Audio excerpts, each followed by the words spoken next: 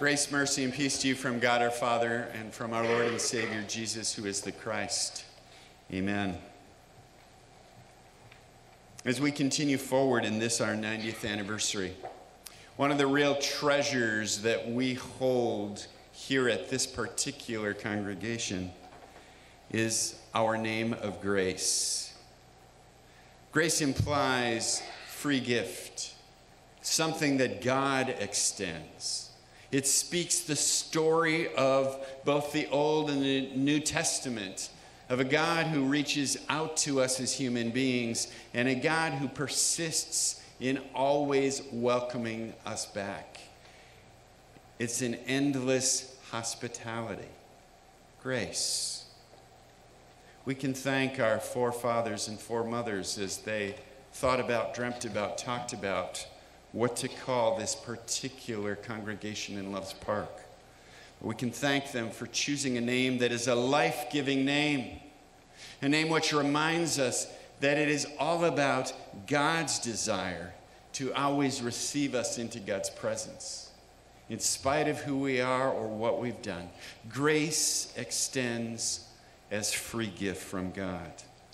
In our reading for today, this is the third of 4 readings that we are encountering from the Gospel of Matthew, focused around the person of Peter. We find a center-mark story, the true confession of faith, the true affirmation of who Christ is.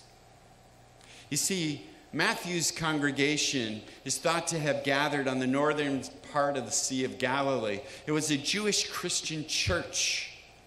In other words, they continued to hold to the law of Moses, as well as the promises of the prophets, as well as the teachings of Jesus. They continued the Jewish practices of circumcision, reminding themselves of the teachings of Father Abraham, to whom God first gave the covenant. This was unlike other kinds of Gentile churches that spread throughout the world.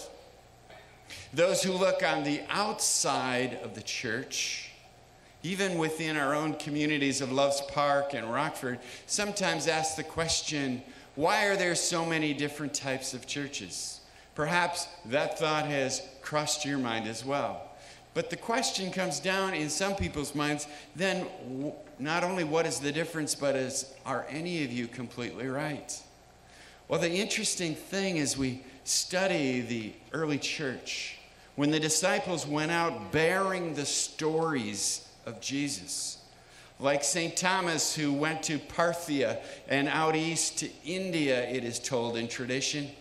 He embraced the gospel stories, told those stories as he encountered different cultures, as he encountered different languages, as he dealt with people who perceived life differently. As he told those stories, the gospel took on the shape of the culture in which it was being proclaimed.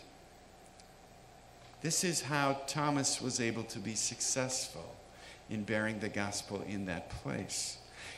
Quite different from the Jewish congregation, Jewish Christian church to whom Matthew wrote, and quite different than the churches that Paul planted in the Roman Empire. You see, there was diversity of understandings of faith early on as the stories were told, because they were sharing these stories orally. They weren't written down. They didn't have the Bible to take.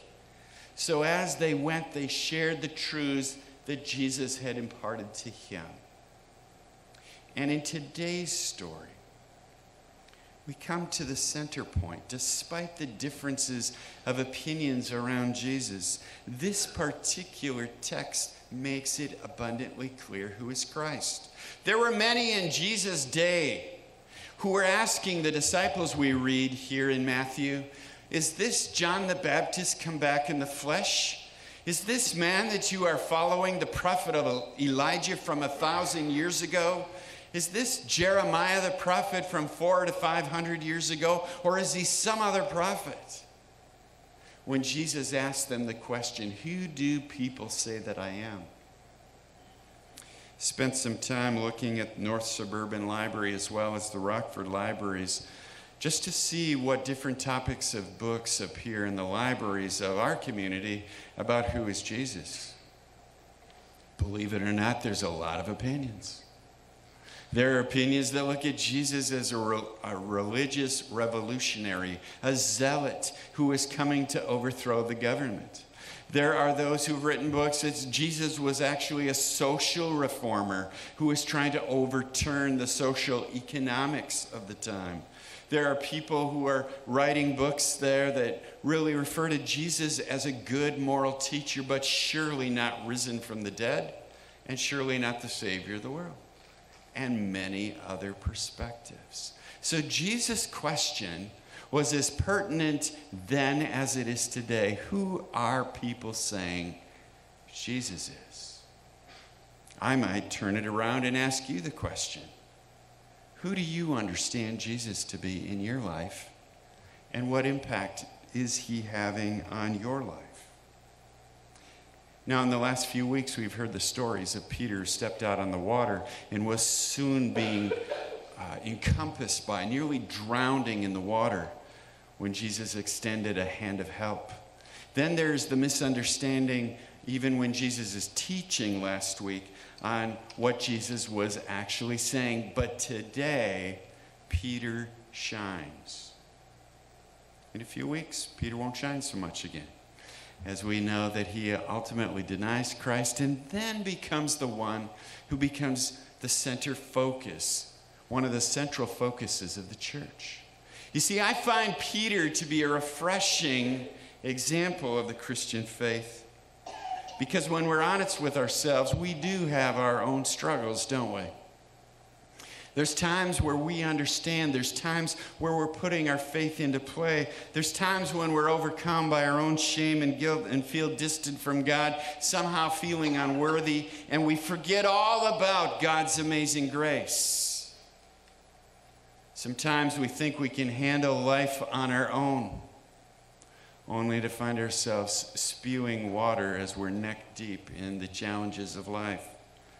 But today, Peter steps up to the plate and knocks it out of the park. Who do people say that I am? And Peter says, you are the Messiah, the Son of the living God. It couldn't be any simpler than that, but also more difficult than that. This is who Jesus is. He is the Son of the living God. He is the hope for the world. He is the one who comes to extend his grace to us time and time again. He is the one why we come back together and confess the fact that we have failed to live as either we have wanted to live or as God has wanted us to live week after week. It's not there to just beat us over the head with our failures. It's to remind us that we need God and to remind us that we are not God. Only Jesus is the Son of the living God, the Messiah, the hope for the world. He comes to offer hope, however, for all people. Jesus took down the walls that separate us one from another.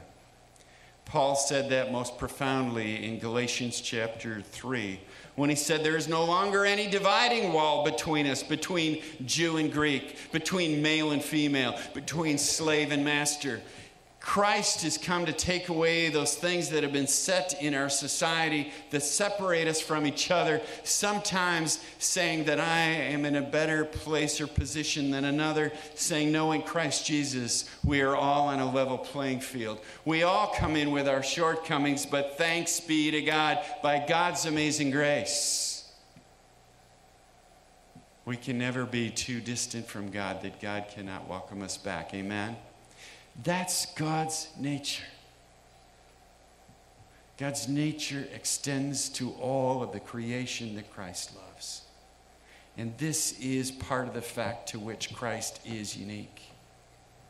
But not only are we to confess with our lips like Peter did here in Caesarea Philippi, a clearly Gentile city, interestingly enough, where they identify who Jesus is, because it becomes a symbol that this confession of faith is for all people, not just the Jews Jesus' Jewish disciples who were gathered there, but rather for the Gentiles who were within earshot in Caesarea Philippi. The gospel is for all people, rich and poor, people of various cultural and ethnic backgrounds. It's a gospel that spans the world.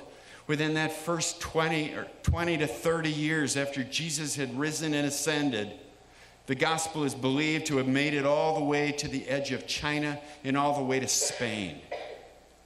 That small gathering of disciples had done an amazing feat of taking foot and spreading the gospel. How about you and me? It's more than what we confess with our lips, isn't it? It's rather how we also apply the teachings of Jesus in our heart. Knowing with certainty that Christ comes to abolish the dividing walls, that Christ comes to extend his amazing grace to all people. God sends us out to be his ambassadors bearing the grace of Christ in this world, in our families, in our community, in our workplace, in our schools, wherever our 2 feet take us. Many in the early church suffered persecution and suffering because of the fact that they were so convinced of who Jesus was. They were so convinced of his love and his grace that they had experienced. They were so convinced by what they saw and heard that when they went out, they risked everything to be able to tell others about him. We live in a changed time where many have fallen away and some have not heard in our own communities. They have not experienced that amazing grace. They have tried many other things to try to fill the void of the soul, trying to understand life, to make sense of it. But you see, until we connect with the creator of the universe, the one who has made us, that is where our soul's homing actually takes place. If home means anything warm and good to you, you understand the analogy of homing in the presence of God. If home for you is painful, ignore the analogy. But there is something homing that happens when we come back into the place where we know where we belong. Many in our world search for that place of belonging in various and other kinds of means. It's not all bad searching, but we know that we can't take it with us. We know we can't even take those that we love so dearly in this life with us. It only comes to us in and through our Lord and Savior, Jesus Christ. Now, we do believe that someday we shall be gathered together at that great banquet table, but it begins now as we home in the person of Christ, as we drink deep of the waters of his grace. As we understand it's not about us, it's about Christ. And therefore the promise holds true that he says, come, follow.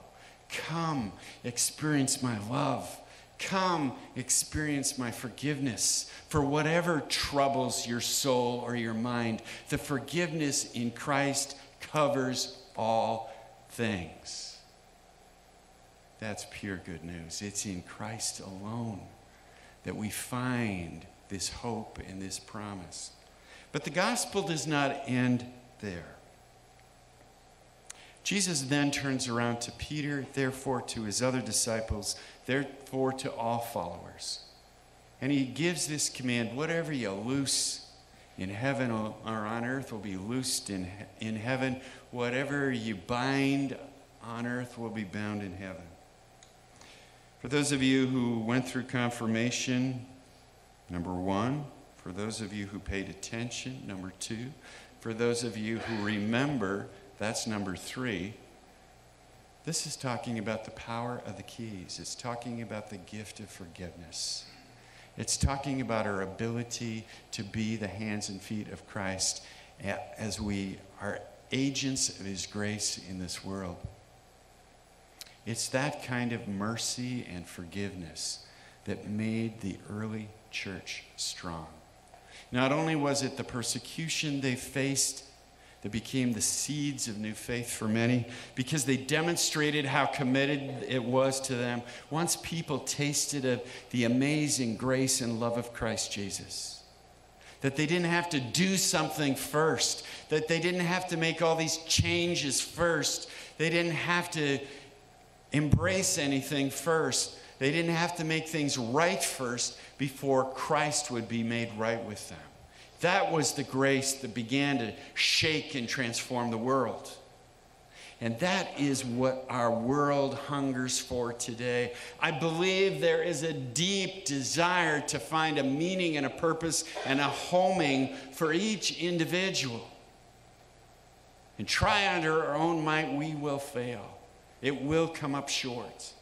But with Christ and his embrace, as we confess with our lips, as we believe with our hearts, and as we live in our life, we find the peace that passes understanding. We find that peace of mind that settles the soul even in the midst of storms. We find that joy that cannot fail us even in life's greatest sorrow. This is who Christ is. You are the Messiah, the Son of the living God. You are God in the flesh. And his words and his actions reflected God's amazing grace. Great name, people, for a church. May it be seen in our hearts and our lives. May it be lived out and claimed for our own souls. May we find the homing that we seek for ourselves. Even though many will say, that sounds too good to be true. There must be a loophole. There must be a catch somewhere. That's not who Christ is. No catches, no loopholes, just amazing grace. So it's in Christ alone that we stand. He's our rock and our salvation. Peter got it right. And like Peter, who in a few Bible stories away will deny knowing Christ, at Christ's greatest hour of need, we keep coming back, don't we, people of God? Because we hunger and thirst for that amazing grace, to be reminded of it once again, to be embraced by God's goodness. Thanks be to God for a person like Peter, who Christ could see had potential, but also, like us, serious limitations. May we continue to live out Christ's life within ourselves, his amazing grace. And may we stand and share the hope we find in Christ alone. Amen.